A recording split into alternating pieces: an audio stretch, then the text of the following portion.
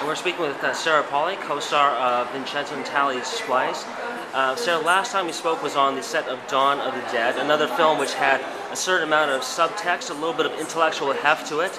And having spoken to Vincenzo this afternoon, it's obvious that this is a film which balances genre, necessity versus, intellectual heft as well. How important was it to have something to kind of really, get into in terms of character and also something you can think about at the same time? Well, I think the reason I was really interested in this film was it really was one of the best scripts I'd ever read. It was so complicated and strange. It took so many risks and pushed so many boundaries and was so fully fleshed out in terms of the relationships in the film, and I think that's what drew me to it. Right. And Vincenzo talks about you and Adrian being a little bit strangely perverse. Obviously, being able to enjoy this sort of thing. How far are you willing to go when it comes to genre cinema? Is that where you're able to actually expand a little bit as an actor?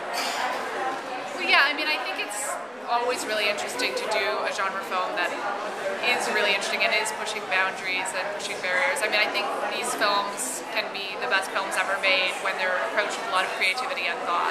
I just think that fans of this genre get ripped off too often by people aiming too low because they know they're going to make money anyway. And so it's interesting when someone actually shows some respect to the genre. Good luck with it. Thanks a lot.